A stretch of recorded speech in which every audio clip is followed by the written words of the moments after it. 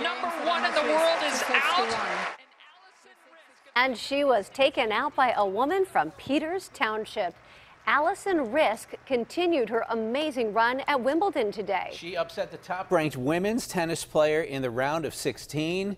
Josh Taylor's here now with a look at how she made it to her first ever Grand Slam quarterfinal. Josh. Ken and Christine, the announcers at Wimbledon called it the biggest win of her career. And now Alison Riske is one step closer to winning her first Grand Slam tennis title. Today, she beat Australian Ashley Barty in 3 sets, 3-6, 6-2, and 6-3. Barty was the #1 seed in the tournament as well as the #1 ranked player in the world. And she had won 15 straight matches, including the French Open title, before Riske knocked her off today. And the pride of Peters Township says she knew she had to be aggressive and put the pressure on her opponent.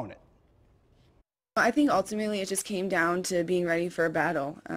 Like I said multiple times already, I think nothing's ever going to be perfect out there. If it is, it's very rare. And I just think I was ready for whatever was going to come my way. And I knew exactly what I was trying to do out there, what I was trying to execute. And I knew that if I did them, you know, better than 50%, I was probably going to come out on top.